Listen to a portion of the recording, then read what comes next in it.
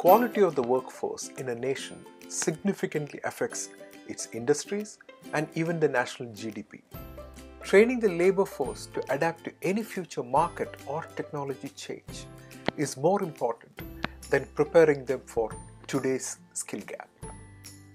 To nurture this adaptive workforce, they need to be trained in self-learning abilities, creativity, entrepreneurial attitudes, digital literacy, critical thinking, and problem solving.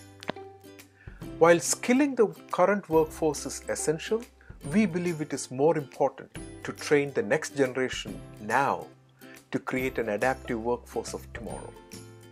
But can we train the youth in schools and colleges in these skills? Also, how do we scale the skilling process to reach millions of youth? These were the questions I was studying for the last 9 years at MIT and Asia School of Business. I truly believe that anyone can learn these critical skills no matter where they come from, rich, poor, urban or rural families. They all have the same raw abilities, just that they need to be nurtured.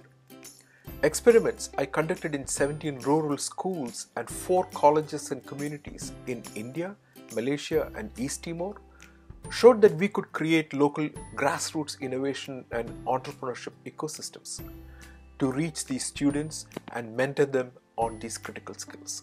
For this MIT Solve challenge of future of work in India and Indonesia, we want to create these local nurturing ecosystems in schools and colleges to create an engine that attracts and trains millions of youth from across the country to create tomorrow's adaptive workforce.